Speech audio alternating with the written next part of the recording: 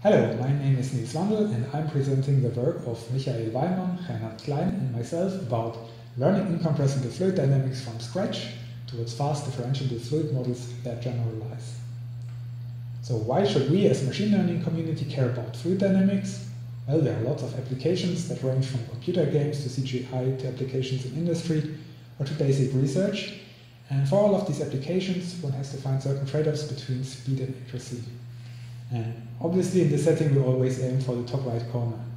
But speed and accuracy is not everything. Stability, for example, is also very important. And another important point is differentiability, for example, in the setting of optimal control experiments. And one really exciting field of research is how can we achieve these goals with machine learning. So in the following, I will first talk a bit about related work, then I will give some theoretical background in order to explain our method, and finally I'll show you our results. Over recent years, CFD and machine learning really developed kind of a deep relationship with many vastly different approaches. For example, Thompson et al. Proposed to learn a pressure solver with a convolutional network. Xie et al. Use a tempo gun in order to increase the resolution of smoke simulations. Et al. Proposed to learn a correction function which improves the solutions of a low-resolution fluid solver. Thury et al. Used the UNet in order to predict the Reynolds average Navier-Stokes simulations of airfoil flows, and Kim et al. Proposed a generative network for parametrized fluid simulations. And there are also many more works, and if you're interested in them, then check out the related work section in our paper. But there are also common difficulties with machine learning in this context of fluid dynamics. For example, often complicated pipelines are required that incorporate, for example, a particle tracer or a differentiable fluid solver, and some of these components might not be differentiable. Also, the vast amounts of training data can be a problem, and the limited generalization capability. For example, if we insert new objects into the fluid domain. Another problem could be unstable solutions that blow up after some iterations. In contrast, our approach really offers a simple and fast end-to-end trainable pipeline which is fully differentiable, doesn't require any data beforehand, and I'll show you how this is possible in a minute.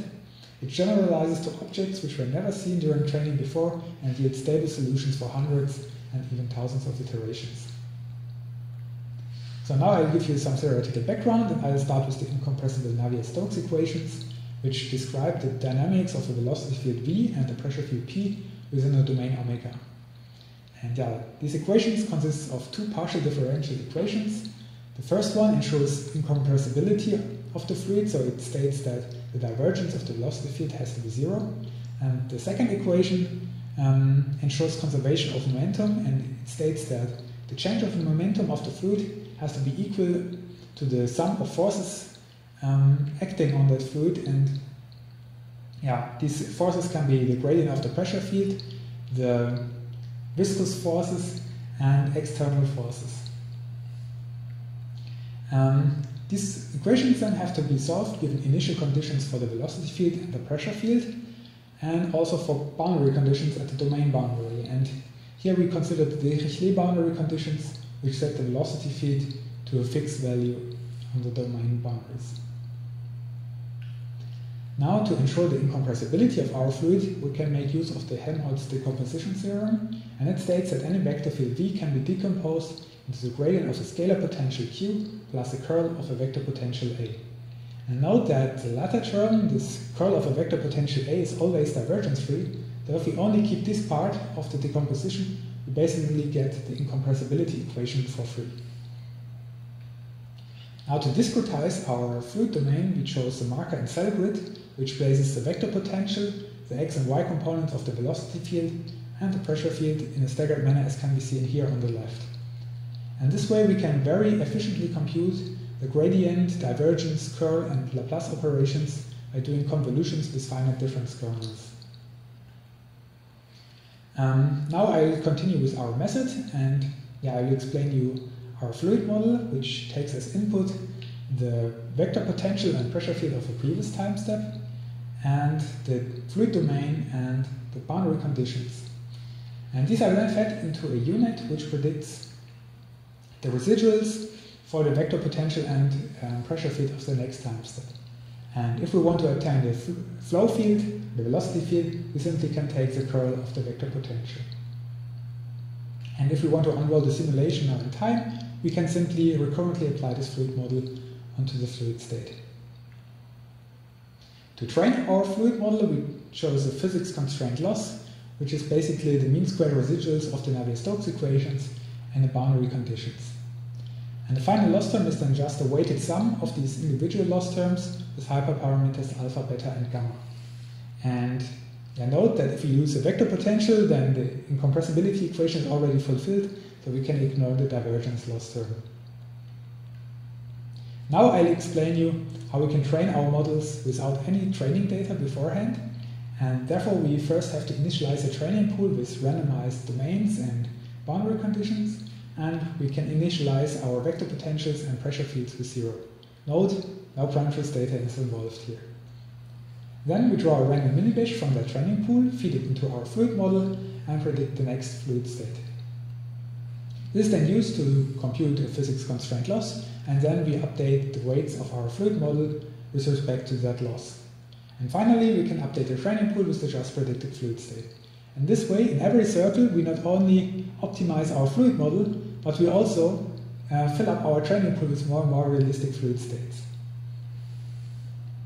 Okay, now I'll show you some qualitative results, and yeah, as you can see here, our models successfully learned the Karman vortex trees.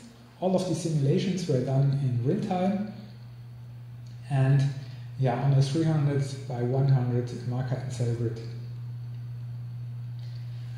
Yeah, we can interact really with the fluid by, for example, moving an obstacle in the fluid, and we can also interactively change the flow velocity. And yeah, as you can see here, the opposite flow direction works just as well.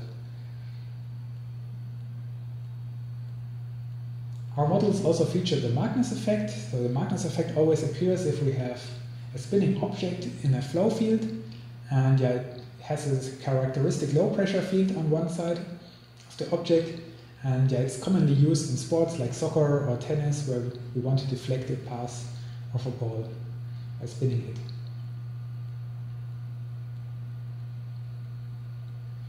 Yeah, our approach also works for various Reynolds numbers, so we tested out different viscosities and fluid densities, and the Reynolds number is really characteristic for the dynamics of the fluid.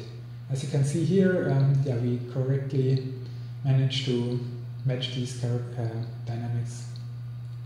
Yeah, our models also generalize to new objects which were never covered during training. On the top, for example, this fish shape, or here the car shape, or the smiley shape on the bottom.